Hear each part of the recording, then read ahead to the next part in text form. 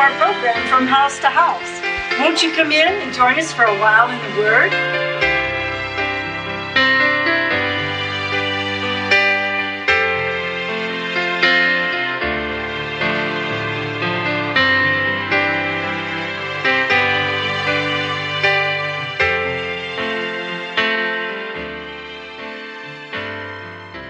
We're continuing in this 12-part series that we have called He is the Beautiful Bridegroom. Today will be our lesson number 10 of the 12, and we're going to be talking about, in particular, His countenance, as we see the portrayal of the bride in the Song of Solomon, chapter 5, verse 9 through 16. And she there is describing what he means to her, how she sees him. And as we read these descriptions, we need to keep in mind that these are like photographs. These are word pictures. They are symbolical. And I'd just like to share with you some of the inspirations that these phrases have been in my own life personally, and I hope it will be an encouragement to you as well. No, Carol Brooke does not know it all. I've got a long ways yet to go. And I appreciate the inspirations that others receive as well, even from these very same texts. But I hope what has been put up on my heart will be of help to you in the Lord, if but to stimulate in you an appetite to want to know Him even more and more. You know, the scripture says, the path of the just is as a shining light that goeth more and more unto the perfect day. So as we receive Jesus Christ, the light of the world, into our life, it's like then our candle, which is the spirit of man, the scripture says, that is within the house of this body. It is ignited, but the light of that needs to expand and grow more and more and more unto the perfect day, as it says in Proverbs. So I hope that the things we share with you on this program we've called From House to House, that they are beneficial, not only to challenge you and to inspire you, but to aid you in laying hold to some simple means of attaining, growing more in the Lord and expanding in that light of the knowledge of the things of God. Let me tell you this, after walking with the Lord these many, many years, you find that there is so much to the things of the Lord that you'll never exhaust it all. You'll never arrive to a plateau where you can say, well, now I've got it all in the bag, as we say it here in America anyway. That you have attained, even Paul, in all the grandeur of his walk with the Lord and knowledge of the Lord, that he would write and teach us under the inspiration of the Holy Spirit. He still said that he hadn't attained. He was still reaching forth to that which was Christ was offering him. And so we just hope that the Holy Spirit will use us somehow to be an aid as you are reaching forth to apprehend what Christ is apprehending you for. So today, as we consider His countenance, we want to think about the total view of Him as a person, especially the whole face, because we've talked about, the head, we've talked about the hair, we've talked about the eyes, the mouth, many things we've talked about in particular. But this general thought of His countenance as a whole, as you look out upon another person, you say, well, their countenance is this or that. That's kind of what we want to consider in today's lesson, all right? Ladies, back again, Song of Solomon 5. I'm going to read from the King James as well as the Amplified. And we're going to look at verse 15 today as our backdrop for the other things we're going to branch out into. I do have a little more scripture today, so bear with me. It's very important to me that as I teach, I give to you the word, because I know it's the solid rock upon which you can stand. When heaven and earth has passed away, His word will have not even passed away.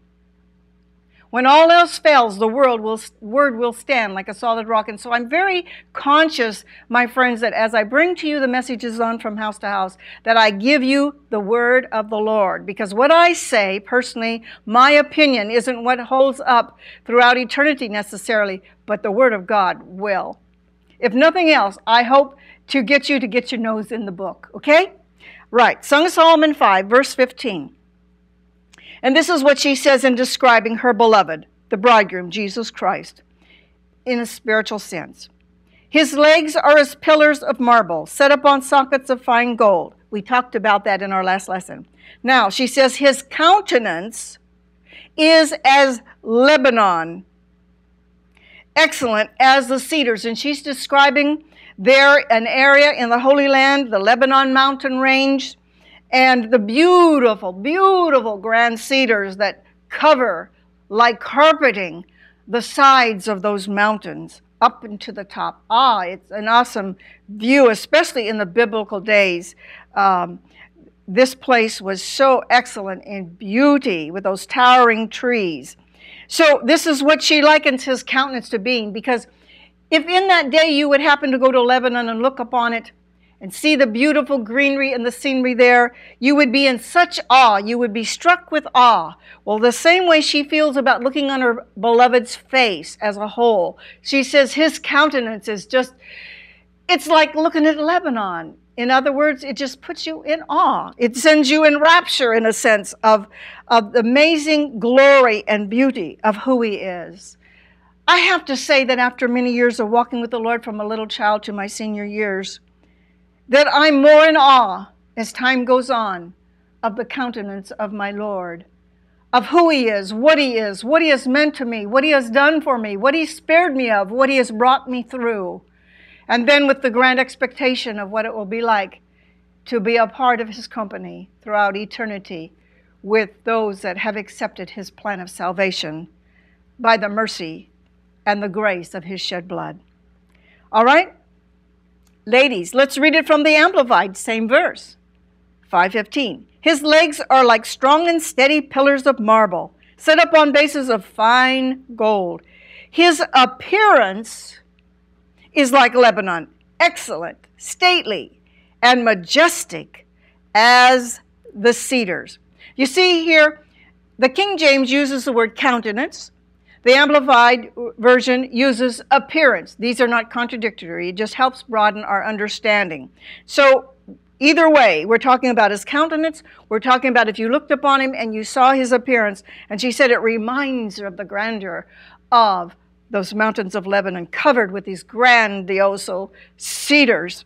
And she says they're just excellent. They're stately. They're majestic, these cedars upon that mountainous range of Lebanon. Now, I couldn't help but think in preparing this particular lesson the Lord had put up on my heart of an old song we used to sing in the church. It was one of my favorites, even as a child. It gave me a deeper yearning to not only know the Lord by the Spirit, but to look forward to that day when we shall be with him forever. Didn't he say before he departed that where he was going to go, we could also eventually come, that where he is, we may be also? I like to cleave onto that part. We're going to get to be with him no matter where he is. I don't care where he's going to be. You say, what planet is he going to be on? Where is heaven? So I don't care as long as I'm there with him. That's all that matters to me. But this old song that we used to sing was called, Oh, I Want to See Him. Can I read the words of that song to you? I hope you'll be blessed by them. And it's like this. As I journey through the land, singing as I go, pointing souls to Calvary, to the crimson flow, many arrows pierce my soul from without, within. But my Lord leads me on, and through him I must win. Oh, I want to see him, look upon his face, there to sing forever of his saving grace. On the streets of glory, let me lift my voice. Cares all past, home at last, ever to rejoice. When in service for my Lord, dark may be the night, but I'll cling more close to him. He will give me light. Satan's snares may vex my soul and turn my thoughts aside, but my Lord goes ahead and leads whate'er betide. Then you go into the chorus, oh, I want to see him, look upon his face, there to sing forever of his saving grace. And on the streets of glory, just let me lift my voice. Cares all past, home at last, ever to rejoice. The next verse is, when in valley, lo, I look toward the mountain height, and I behold my Savior there. He's leading in the fight. with a tender hand outstretched toward the valley low, guiding me, I can see, as I onward go. Oh, I want to see him, is the chorus. Then the last one is, when before me billows rise from the mighty deep, then my Lord directs my bark, he does safely keep. And he leads me gently on through this world below. He's a real friend to me, and oh, I love him so. Oh, I want to see him and look upon his face, there to sing forever of his saving grace. On the streets of glory, just let me lift my voice.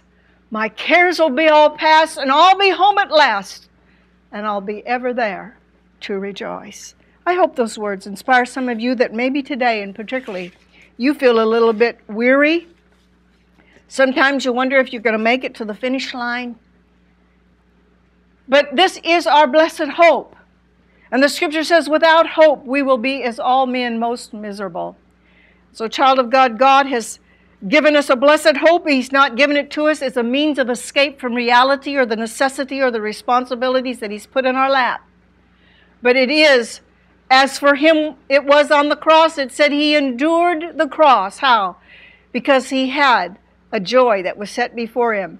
You and I, no matter what we go through on this world below, we can endure it if we keep our focus on the final outcome, and that is we will ever be with our Lord and participate in his kingdom.